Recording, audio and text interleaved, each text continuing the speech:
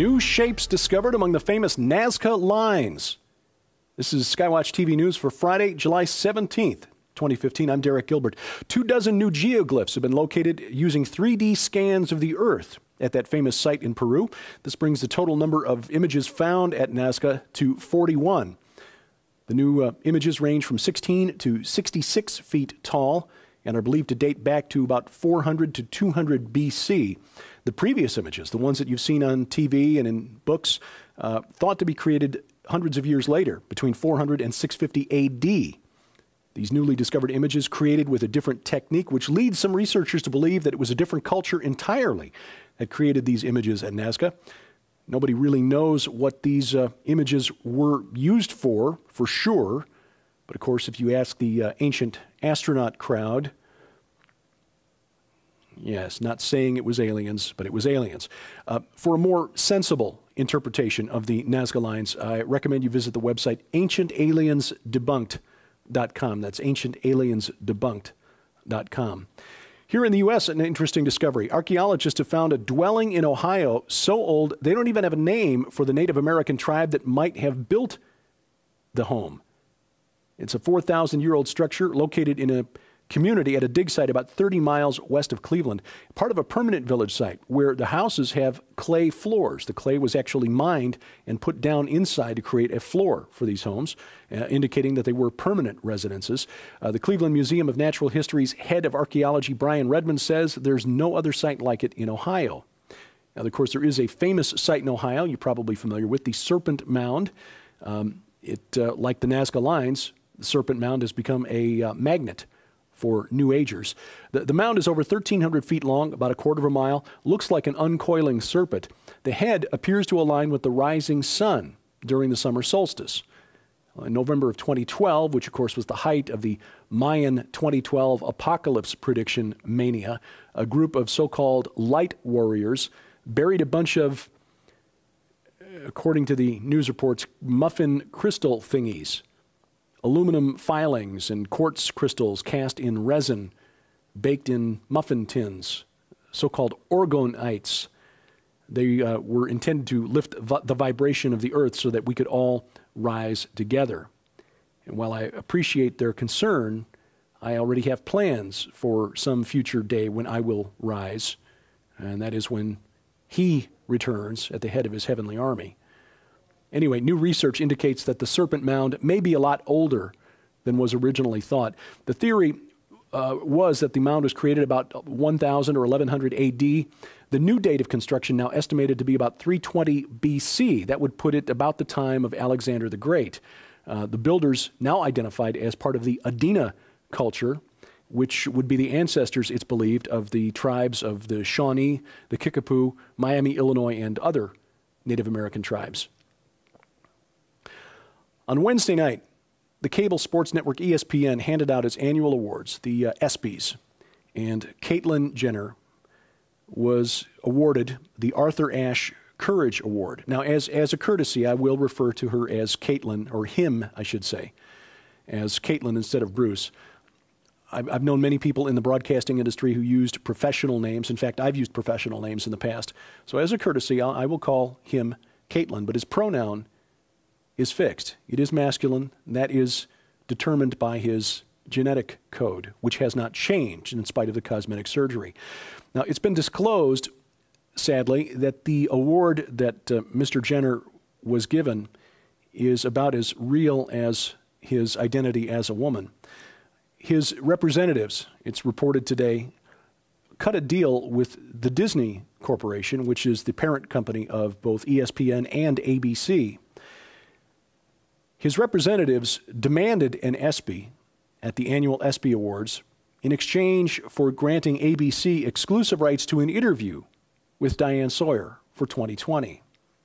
They also offered free plugs for ESPN on Mr. Jenner's forthcoming reality show, I Am Kate, which, not coincidentally, debuts this weekend. With all due respect, Mr. Jenner doesn't need awards. He needs counseling. And I don't say that lightly or to be snarky or to try to be funny. The facts are these. nearly half of transgender people attempt suicide. The attempted suicide rate for the total population is less than 5%. There is a tenfold difference in the suicide rate, attempted suicide rate, between transgender and the general population. That statistic does not include those who actually succeed in killing themselves.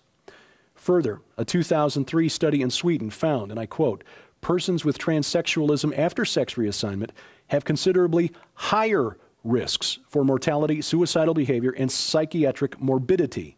Morbidity is a diseased state than the general population. Our findings suggest that sex reassignment, although alleviating gender dysphoria, may not suffice as treatment for transsexualism. End quote. That's a nice way of saying it doesn't work.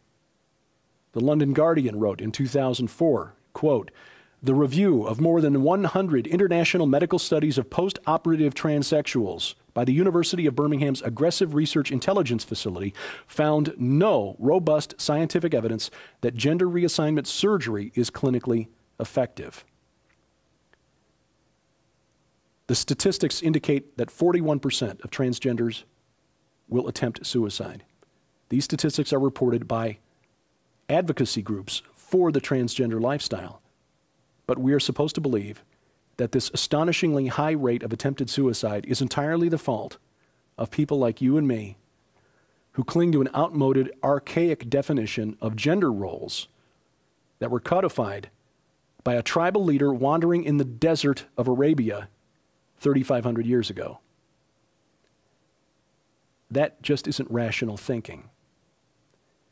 So why are we honoring somebody who is actively encouraging people to embrace a lifestyle, forgetting about counseling, that shows no promise of actually helping them overcome their psychological issues? A lifestyle in which 2 out of 5 people will attempt to kill themselves. And I repeat, statistics don't include those, as far as I know, who actually succeed. What do we make of a society that calls the public veneration of this deadly lifestyle courageous? In my view, it's a warning bell, sounding the alarm that America, the West, has absolutely committed to a culture of death. Children are a burden in our society, the unborn at the mercy of parents who may, for any reason or no reason at all, decide to terminate their lives.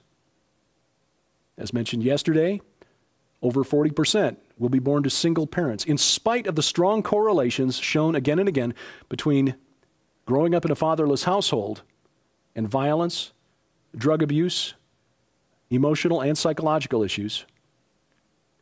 The only good news in all of this may be for Planned Parenthood. Not only do they turn a profit on their abortion business, but they also allegedly pad their bottom line by selling off body parts of aborted fetuses. By the way, one bit of good news, it's reported today that Congress has announced it will open an investigation into Planned Parenthood over the video that we reported earlier this week. Frankly, our society has gone mad.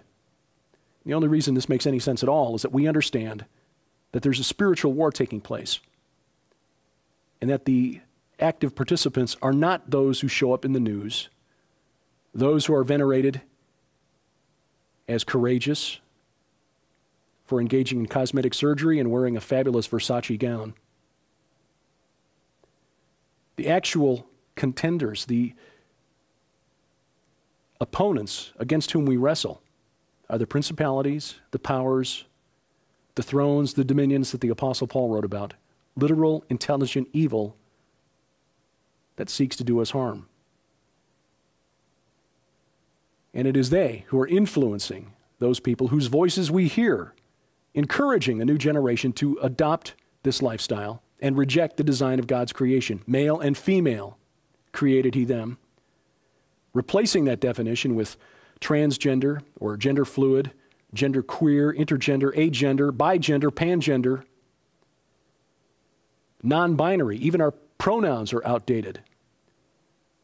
Z, them, and zers, spelled with the letter X, intended to replace he, she, and it, although there are some out there who insist on being referred to as it. So no, Mr. Jenner is not courageous. He's being enabled by those around him who see profit in his psychological and emotional trials. And when the lights dim and the crowds fade away, when he's left alone in the dark with his thoughts, his feelings, and the realization that cosmetic surgery did not solve the problems that drove him to that measure, pray that there is someone there who will say, Caitlin, Bruce, there's someone who loves you. He created the universe. He died for you. And pray that this person knows the God of the Bible and is able to, with the help of the Holy Spirit, reveal that to Mr. Jenner.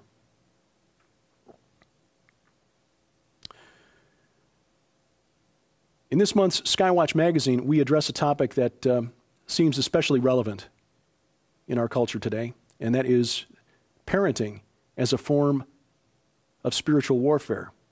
We welcome Doug Overmeyer of Sears Sea Ministry, a new contributor to SkyWatch magazine. One of many new articles you'll find at that magazine.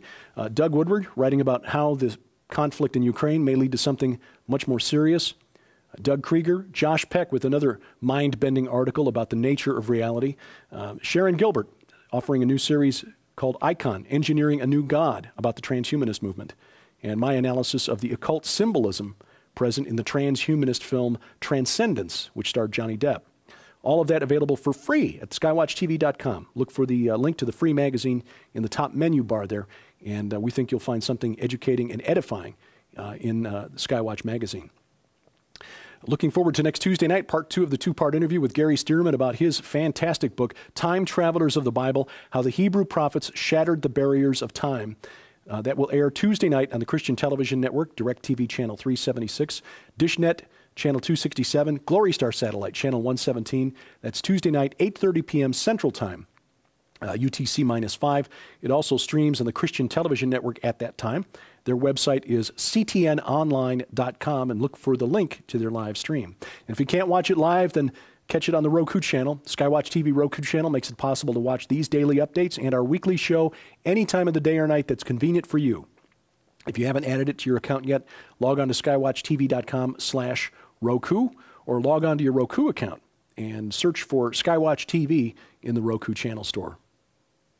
And for the month of July, we're offering this book as our thank you to you for your financial gift of $10 or more to SkyWatch TV.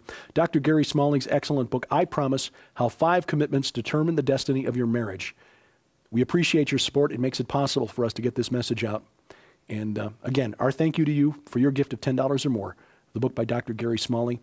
Just log on to skywatchtv.com and look for the link on how to donate. Happy to take your comments, answer your questions as best I can, and listen to your suggestions. Send those to me by email, dgilbert@skywatchtv.com. Have a blessed weekend, and thank you for watching as we keep watch.